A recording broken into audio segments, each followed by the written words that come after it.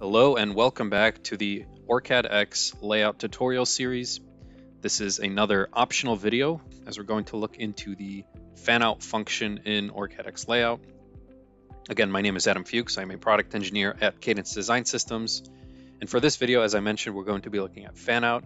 If you watched first pass routing, we did a lot of manual routing for things like all of the stubs for the ground pins on capacitors, especially the decoupling capacitors, all of the different pins coming out of this microprocessor, including all the ones that needed vias dropped to the bottom layer. That was all a manual process. But OrCAD X also has some layout accelerators that make it a lot easier to do not just placement, but also routing and a lot of other features, or I should say required things in the PCB layout process. Now the Fanout command is easy to find. It's the fourth option in this floating toolbar, where normally you have your add connect command. If you do a right click, simply select Fanout. Now, as with any other command, we have this little helper window, which we're going to be using. And we're going to be trying to fan out this component right here using some of the automated features built into this command. Now, Radial Fanout is usually used in BGA type packages. If we were to use it on this component, we might get some odd results, but we can give it a try. There's different ways to activate the command. You can either select a whole component, or you can select individual pins. If I were to hit tab on my keyboard here, I can select an individual pin and it would fan out that pin. I'm just gonna hit Control Z. Additionally, let me just go ahead and turn off all of these additional layers here. Let's just look at the top layer. Additionally, as I mentioned, I can select the whole component and it's going to try to fan out every single pin on that component. And here, there's some checkboxes at the bottom for including unassigned pins and include all same net pins if needed. Let's just do an undo here. Now, this little box at the top of this helper window allows us to, for example, select the fanout only to go in the upwards direction. Then using the selection filter, I'm going to try and select all of these pins here and fan them out at the same time. And now you see we have a much more usable result simply by changing the direction in which the fanout goes. You can adjust things like the trace width, the pin to via space. The pin to via space is the minimum space between the via and the pin. We can verify that at 0.127 if I go back to my select command, hold down Alt, just turn on vias here. We're going to hold down Alt and measure between these two. You can see that the air gap between the pin and the via is 0.127 millimeters.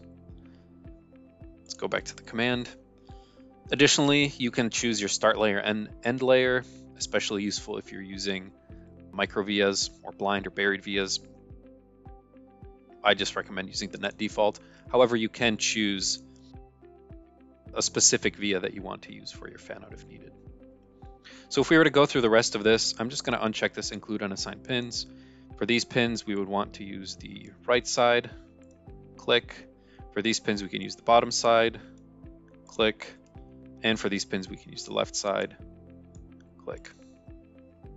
And then if we want to place a via in pad for that, again, via in pad is very common, especially for BGA parts. We're not going to go over it in depth for this video. Now, if I were to continue working on this from the point of fanout and then start to do some routing, I can always delete extra vias and traces as needed, but any signal that I know needs to go to the bottom layer to another pin somewhere on the board, I at least know that there's enough space for it to fan out from this component without having to do some fancy magic of moving all of these vias around.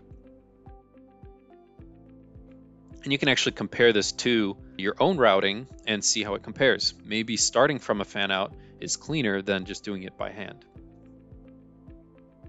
Okay, one of the other options we have is linear, which is pretty useful for especially these dual inline parts or any parts that have pins on two sides that maybe we want to fan out either inwards, outwards, or inwards and outwards. As you can see, the three options are here. Just going to go ahead and move these capacitors.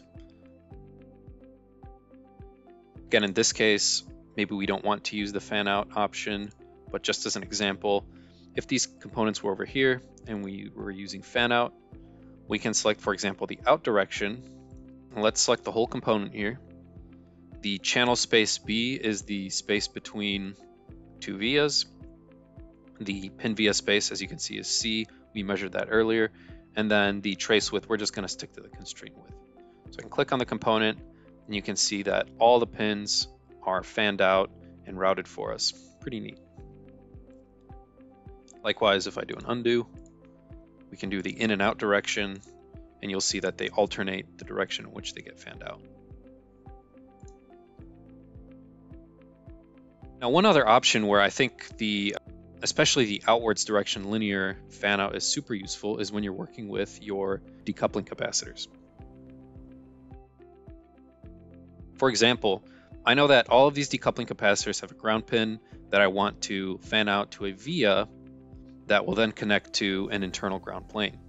Now, finding all of these in the previous video, what we did is we simply colored the ground net to something a little more recognizable. And then let's do a blue color. And then we simply either pasted or drew on stubs manually. What we can do instead is use the search function to our advantage.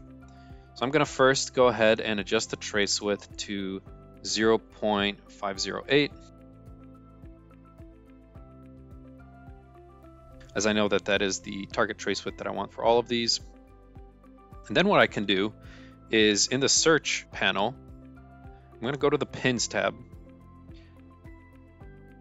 I'm going to filter by the reference designator and make sure that I'm looking for all parts with a C reference designator. Here you can see if you scroll through, that's all the capacitors.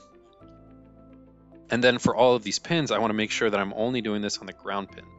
So I can click on this, filter, type in GND for ground.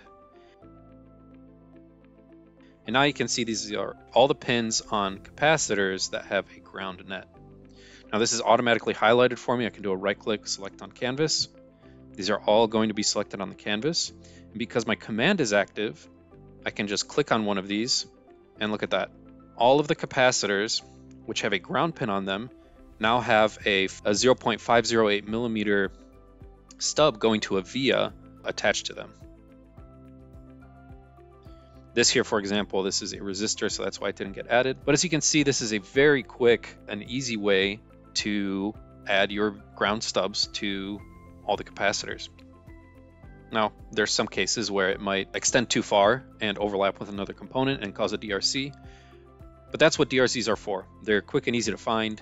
We can refresh the DRC in our design, go to update, find the DRC. Here we can see SMD pin to through spacing, and simply adjust that with our slide command. Maybe fan it out to this side. All right, that is it for the Fanout command. Hopefully you've enjoyed this video, and I will see you in the next one where we do some second pass routing.